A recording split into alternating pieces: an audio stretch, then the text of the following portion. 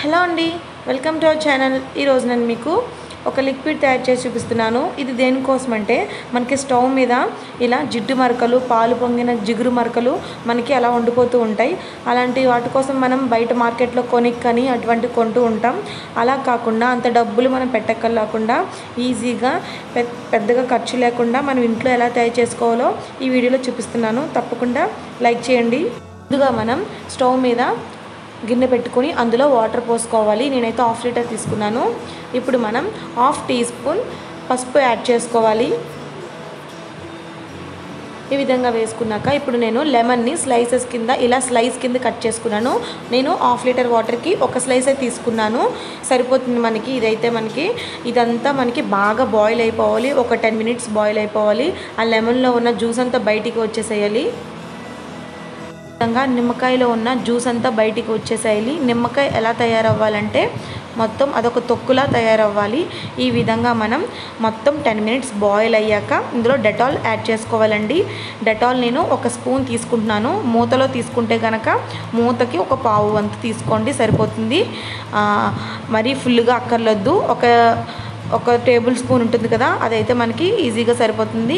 ఇలా మనం ఇది ఎప్పుడు వేయాలంటే స్టవ్ ఆఫ్ చేశాక మాత్రమే వేసుకోవాలి. ఇలా వేసుకున్నాక ఇది కంప్లీట్గా మనకి చల్లారిపోవాలన్నమాట. అంటే రూమ్ టెంపరేచర్లోకి మొత్తం వచ్చేయాలన్నమాట. అప్పుడు కంప్లీట్గా కూల్ అయిపోయినాక నేనైతే ఇప్పుడు ఆ లిక్విడ్ని ఇలా ఒక స్ప్రే బాటిల్లో వేసేసుకున్నాను. మనకి బయట మార్కెట్లో దొరుకుతాయండి ఇలాంటి స్ప్రే బాటిల్స్.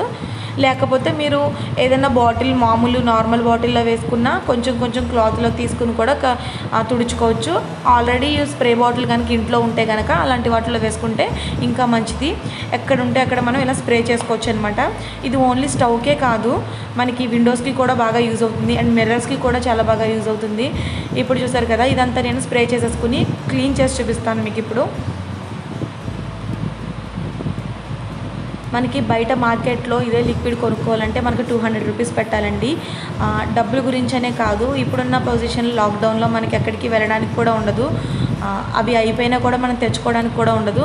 సో ఇంట్లో ఇలాంటిది ట్రై చేస్తే మీరు తప్పకుండా మీకు వర్క్ అవుతుంది. బయటకు కూడా వెళ్ళాల్సిన అవసరం లేదు. ఈ విధంగా మనం బాటిల్లో స్టోర్ చేసుకుంటే మినిమం 1 మంత్ తప్పకుండా వస్తుందండి. నేను ఆల్రెడీ యూజ్ చేస్తున్నాను కాబట్టి ఇంత ఖచ్చితంగా చెప్పగలుగుతున్నాను. ఈ విధంగా స్ప్రే చేసేసుకోండి మొత్తం కూడా. ఒక మెత్తని క్లాత్ తీసుకోండి. ఆల్రెడీ ఎవరి దగ్గరైనా స్పాంజ్ ఉంటే ఆ స్పాంజ్ యూజ్ చేసుకున్నా పర్లేదు. గరుకు క్లాత్ కన్నా ఇలా మెత్తని క్లాత్ తీసుకుంటే మనకి స్టవ్ గ్లాస్ గీతలు పడదండి. గ్లాస్ గీతలు పడితే చూడడానికి బాగుండదు కదా. ఈ విధంగా మనం మొత్తం అంతా క్లీన్ చేసేసుకోవాలి. ఆ మధ్యలో స్టీల్ పీచ్ తీసుకుని ఒకసారి మనం రుద్దేసుకుంటే మనకి ఆ నలుపంతా కూడా పోతుంది.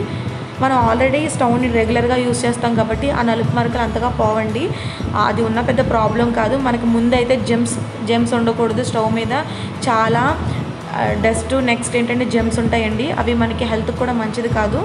మార్నింగే క్లీన్ చేసుకుని ఈ విధంగా మనం వంట చేసుకుంటే ఫ్రెష్గా ఉంటుంది. చూసారు కదా, ఇప్పుడు నేను వైట్ క్లాత్ ఎలా తుడుస్తున్నానో ఎక్కడా కూడా నాకు మురికి అంటుకోవట్లేదు. ఈ వైట్ క్లాత్ కూడా మీకు తెలియడం కోసం నేను చూపిస్తున్నానండి. ఈ విధంగా మొత్తం క్లీన్ చేసేసుకొని ఆరిపోయినాక ఇంకా బాగా తెలుస్తుంది మీకు.